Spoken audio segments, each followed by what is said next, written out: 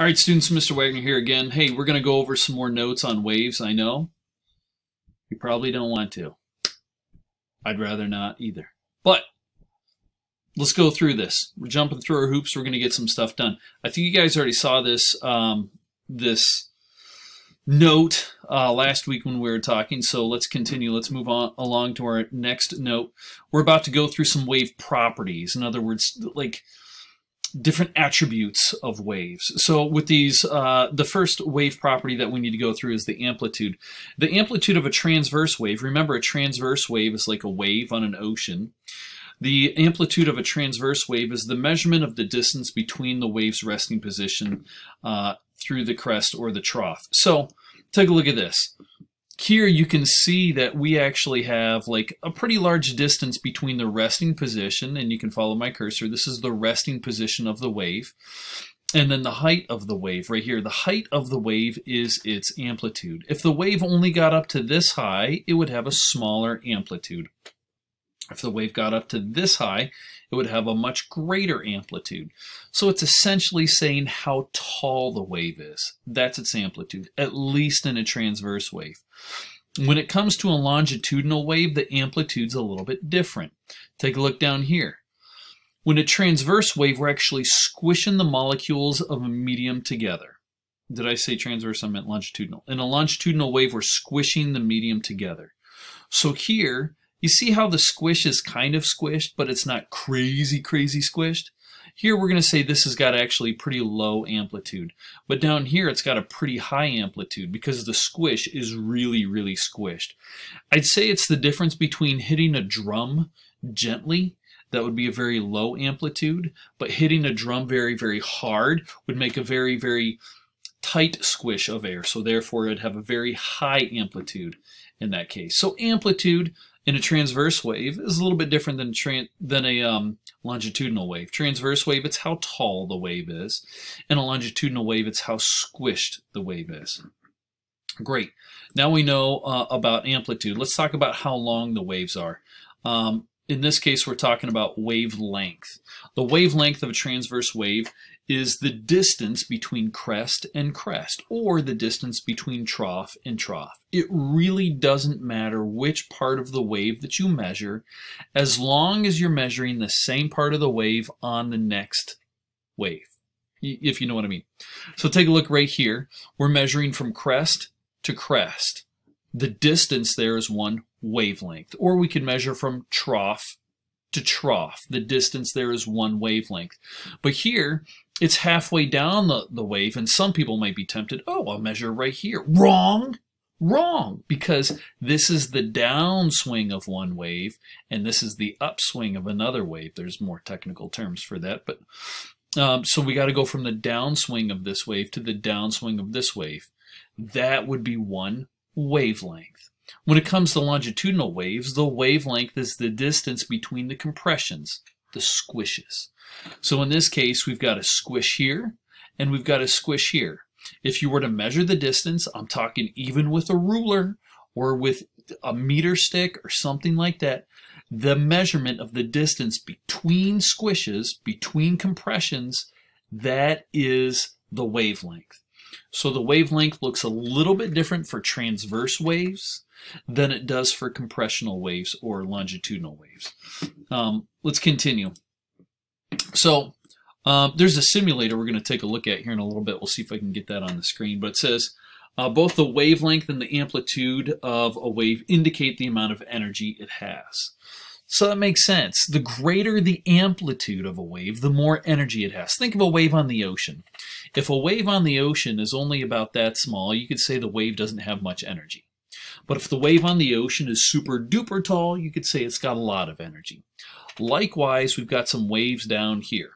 If it's got a very low amplitude, it's got low energy. If it's got a high amplitude, it's got high energy. Same thing with the longitudinal wave, hitting it like a drum.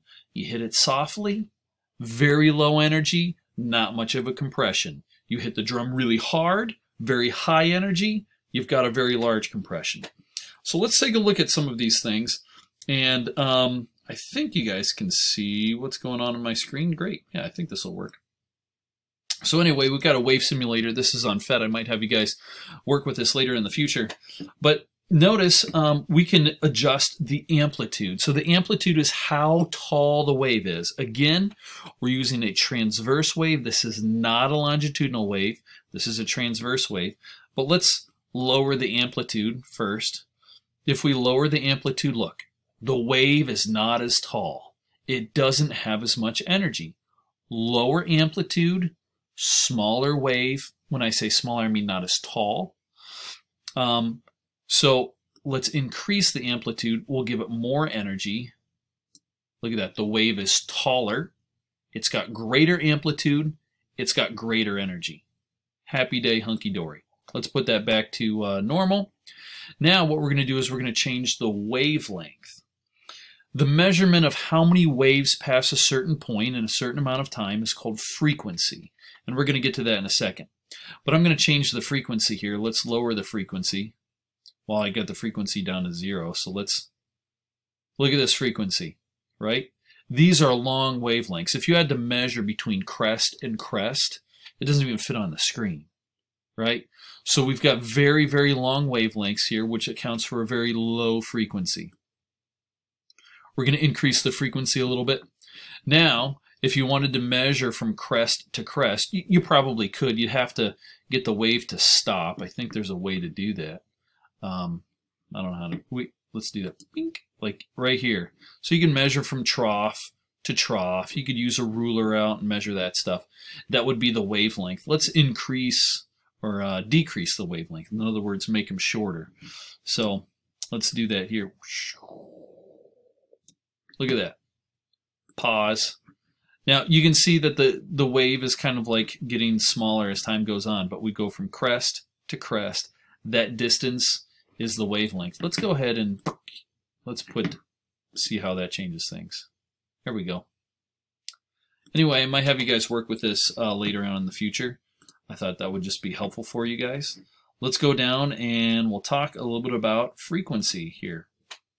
So first off, well, not first off, we've been talking for a while, but frequency. It's the number of waves that pass a certain point in a certain amount of time. That is the frequency. The frequency of a wave is determined by two things. It's determined by the wavelength. So in other words, if a wave has a very, very short wavelength, it's going to have a high frequency. And it's also determined by the wave's speed. So if the wave is moving at the speed of light, it's going to have a very high frequency because a lot of crests are passing a certain point in a certain amount of time. Take a look at this down here. We've got a high frequency in blue because there are a lot of crests and a lot of troughs, assuming both of these waves are moving at the same speed. If we assume that they're both moving at the same speed, the blue one has a very high frequency. If we're assuming that the blue one's moving very, very slowly and the red one's moving at the speed of light, then we could say the red one has a high frequency. But if they're both moving at the same speed, blue's got a high frequency, shorter wavelength, red one, longer wavelength, therefore it's got a lower frequency. So let's talk about this frequency garbage real quick. Frequency is measured in a unit called hertz. This dude, Heinrich Hertz, came up with it after discovering radio waves back in the 1880s. You don't need to know the dates or anything like that. But you know how we measure like a unit of force in newtons after Isaac Newton? Well, we measure frequency in hertz, named after Heinrich Hertz. You may have even noticed that whenever you're, if you look at the little sticker on your microwave, it tells you how many kilohertz your microwave works in. Or you can even tune in a radio frequency to a certain amount of hertz. So that's a measurement of frequency. Here's kind of like a little pop quiz. Let's just take a look at this. Your job right here, I know this is going to sound kind of complicated, is to calculate the frequency of the wave. So you might want to pause the video in just a second and then calculate the frequency of the wave, and then I'll walk you through it. So go ahead and pause now. Okay, so take a look at this. We're looking at the frequency of a wave. This is a distance of, let's say, 1 meter, okay? How many waves occur in this 1 meter? Some people would say, there's 2 waves in the 1 meter. No. There's only one wave in this meter because take a look at this. We've got one crest, one trough. That accounts for one wave. So if we have one wave in the 1 meter, oh look, here's the time right down here in 1 second, the frequency of this wave would be 1 hertz. It's 1 hertz. But let's count how many waves there are in this example over here. We go all the way up, down, and back up. There's 1 wave. Up, down, back up, there's 2 waves. Up, down, back up, there's 3 waves. Up, down, back up, there's 4 waves. Up, down, back up, there are 5 waves. How long did this take? 1 second. 5 waves in 1 second, that is 5 hertz. So 5 waves in 1 second, that is 5 hertz. We're going to skip this for right now, but this is how to calculate wave speed. There's some algebra involved in calculating wave speed. I think we're going to stop right there. But the things that you need to know today, you need to know, here's our quick recap. You need to know what is a wave amplitude, how high a wave or how squished the wave is. You also need to know what a wavelength is. It's how long a wave is from crest to crest, trough to trough. You also need to know about frequency of a wave. It's how many waves pass a certain point in a certain amount of time.